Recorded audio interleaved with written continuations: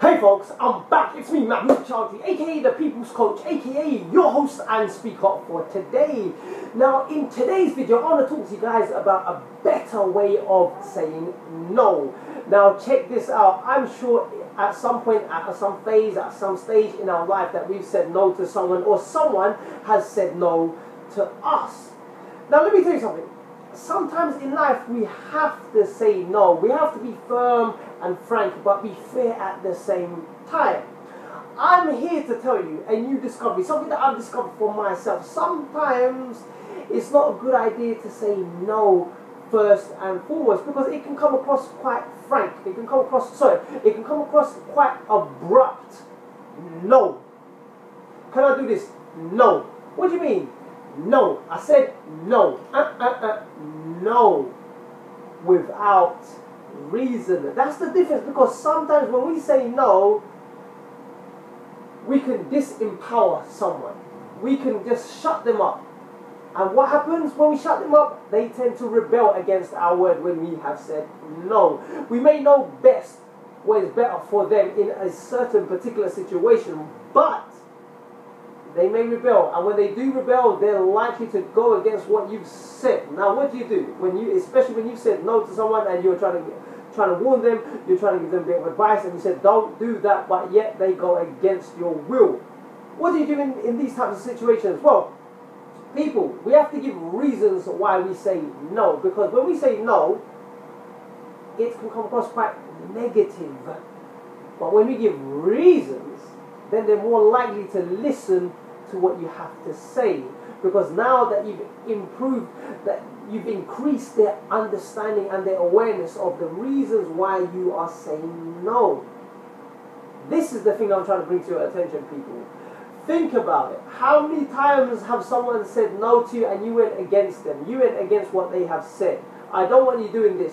No. They've not even given you the reason. They've not even given you the whys, the pros and the cons. They just said no and locked you off. Clear cut, simple as that. And what happens, especially with children, parent and child relationship, they will rebel against what you have said. They will rebel against your words of you saying no. So people, try and look for a better way of saying no. Rather than saying no, you could say things like, okay, let's talk about it. Tell me your own perspectives. Tell me your understandings. And then I can tell you why that I have said no. Let's come to a mutual agreement. Let's meet halfway. Let's sort something out. There's so many different words you can use apart from saying no. The opposite of no is to say yes, but have a condition. Yes, I will allow you to do this, but you have to do this and this, such and such for me. I hope I've made myself clear. When we say no to someone, especially when they come to us with an idea, no, I don't see that working. No, forget it.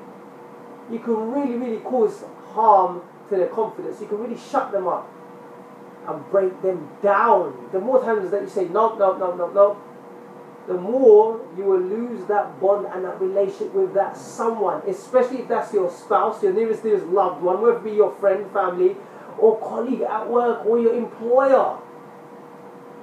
So people, therefore, try and look for a better way of saying no. Reason is the key, right here, right now, at this very stage and time, moment of day. People, I do apologize for that sudden interruption. That is my son, my baby son, sitting in front of me on the bouncer. So, I hope that's been insightful. Take it on board. Let me know what you think. Until then, take care, stay strong, stay focused, and always live to learn, to empower and inspire the lives of many as well as yourself. Bye for now.